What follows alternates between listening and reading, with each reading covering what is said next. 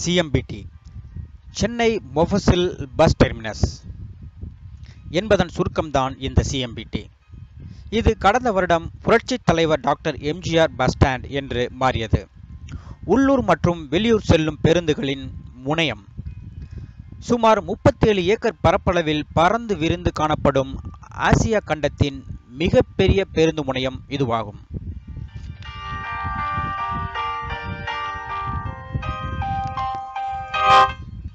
என்னதான் ஆசியாவின் மிகப்பெரிய பேருந்து முனையம் என்று நாம் பீத்திக் கொண்டாலும் பஸ்களின் தரம் மிக மிக கேவலமாக இருக்கிறது. ஆனால் நாம் ISO 9001-2000 என்ற தரச் சான்றிதழ் பெற்றுவிட்டோம். சாதாரண பஸ்கள் முதல் அல்ட்ரா டிலக்ஸ் என்று சொல்லக்கூடிய மிதவை பேருந்துகள் வரை பல உடசல்கள்.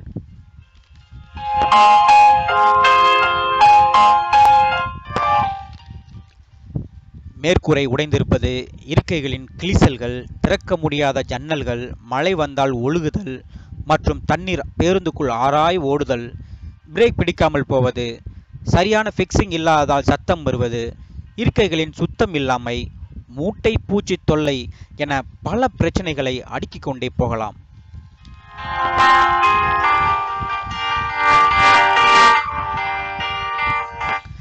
ஆனால் மிதவை பேருந்துகளுக்கு உண்டான பணத்தை மட்டும் அரசாங்கம் மறக்காமல் மக்களிடமிருந்து வசூலித்து விடுகிறார்கள்.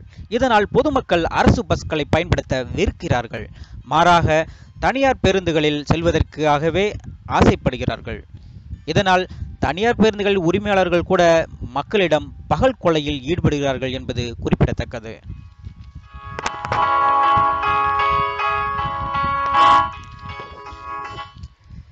அனைத்து மக்களும் தனியார் பேருந்துகளில் செல்வதால் அரசு பஸ்களை நிர்வகிக்கும் தமிழக அரசிற்கு வருவாய் இழப்பு ஏற்படுகிறது. இதனால் அரசாங்க ஊழியர்கள் முதல் அமைச்சர்கள் வரை போக்குவரத்து துறை நஷ்டத்தில் ஓடுகிறது என்று நீலி கண்ணீர் வடிக்கிறார்கள். இதைவிட கேவலம் வேறெதுவும் இல்லை.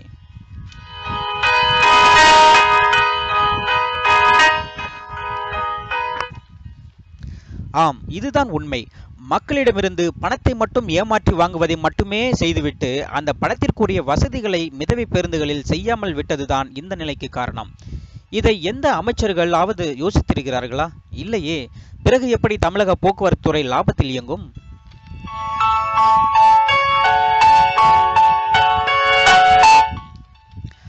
அரசு பேருந்துகளின் அவலட்சணத்தால் பொதுமக்களின் மனக்குமுறல் நாளுக்கு நாள் அதிகரித்த வண்ணம் இருக்கிறது.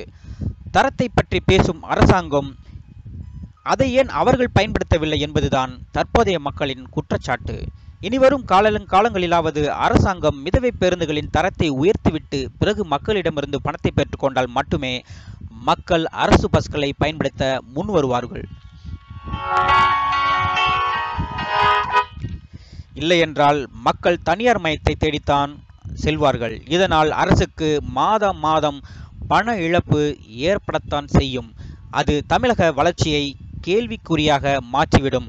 தமிழகம் முன்னேற வேண்டுமானால் அரசு அதிகாரிகளும் அரசாங்கமும் அமைச்சர்களும் மக்களின் தேவையை புரிந்து கொண்டு அவர்களுக்கு உதவி செய்யுங்கள். அப்போதுதான் நீங்களும் ஆட்சியில் நீடிப்பீர்கள்.